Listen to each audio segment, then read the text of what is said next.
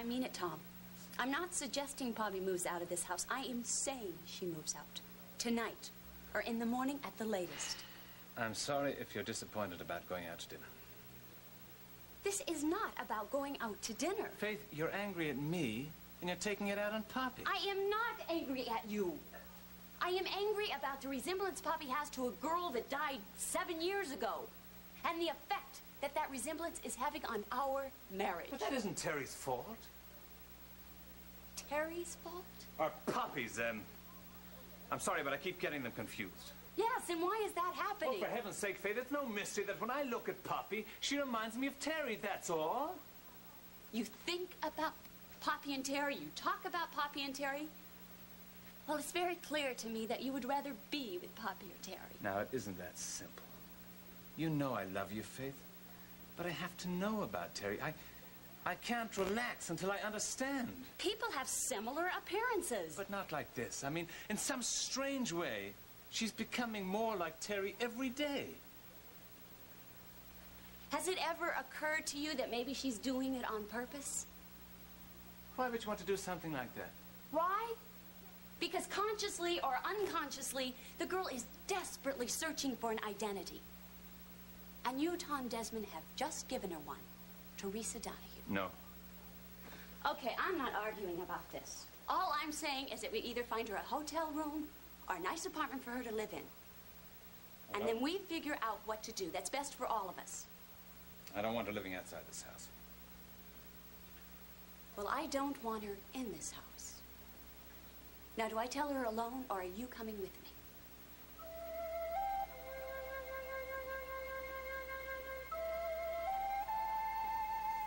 She wears a blouse the color of roses, simple, with a small round collar. She looks as if she stepped out of a book or a dream. If that's so, I don't ever want to wake up. I don't ever want to lose her. I love you, Teresa.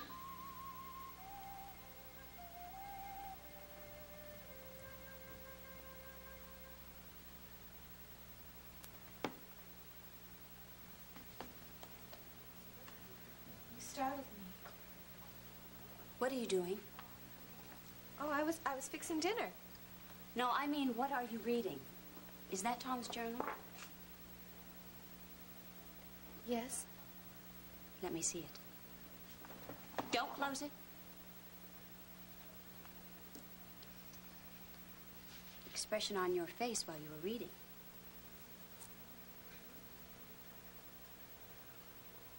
I don't believe it. Her hair loose around her face. She wears the blouse the color of roses, simple with a small round collar. Is that a new blouse, Poppy? Yes.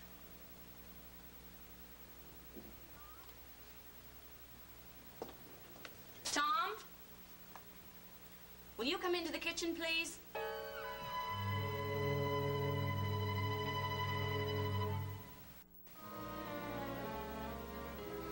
What's the matter? When I came into the kitchen just now, I found Poppy reading your journal. Mrs. Desmond, please. I'd like you to listen to this. Something that you wrote to Teresa. She wears a blouse the color of roses, simple with a round collar. Poppy bought this blouse today. It is new, isn't it? It is, but you're making it sound so awful. You're trying to dress like Teresa Donahue, aren't you? Why shouldn't I? Don't you think that we're all confused enough with this resemblance? You're confused. Have you any idea what it's like to be an orphan and not know who you are or where you came from or who your parents were or anything? It's like finding a family for Poppy. But you aren't Teresa Donahue. I know that. But I could be a relative or a distant cousin or something. The detectives are working on that right now. There must be some reason why I look and feel like Teresa. I know I bought this blouse because it was like hers, but I didn't do it to do something bad. I did it because I'm trying to find out who I am. What else have you done to make yourself look more like Teresa? Well, it says in there that she wore her hair down long, so I put mine down. Does it look like her? Certainly, yes, but... Well, I know that she was dark and unfair. Yes. Making yourself look like Teresa Donahue is not going to help you find your own identity. That's true, Poppy. I guess I hadn't realized. But you being here, it must be just as hard on you as it is on Tom. Oh, no. No, it's been the most wonderful thing that has ever happened to me. Try to listen, please. I think for your sake, as well as Tom's, and mine, it's important that you find another place to live. Oh, no. Oh, please don't.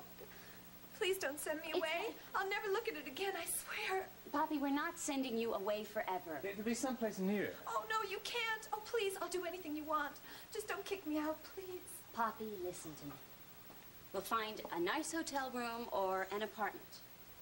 Something nice for you to live in. And of course, we'll take care of the rent. I'll also pay back the loan, whatever you owe the orphanage. Then you will be free and clear to find out who you are. That's very generous of you. But what's most important to me right now is not to lose what I found in myself. You won't be losing anything. But I will. If you're not here to tell me about Teresa and the Donahues in Ireland, I'll be all alone. A detective's report soon. And you can also talk to Tom.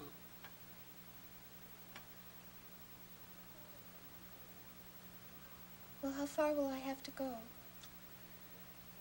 Okay, I have an idea. My old apartment is available. The tenant left last month. You can have it. Free. Your old apartment? Yes, it's a funny little place. It's on top of a roof. It's 3 blocks from here. I think you like it. It's even got a hidden bedroom. I didn't know you had an apartment. I think that's a good idea. You can stay there until you find something of your own. Well, I think if I have to leave, that does sound like the best solution. Wonderful. I'll take you over first thing in the morning. I'm sorry if I sounded angry before. It's just that I was scared. But Tom's apartment doesn't frighten me. And I guess I am causing trouble here. It's settled then. If I'm your tenant, you can't forget me. As if I could.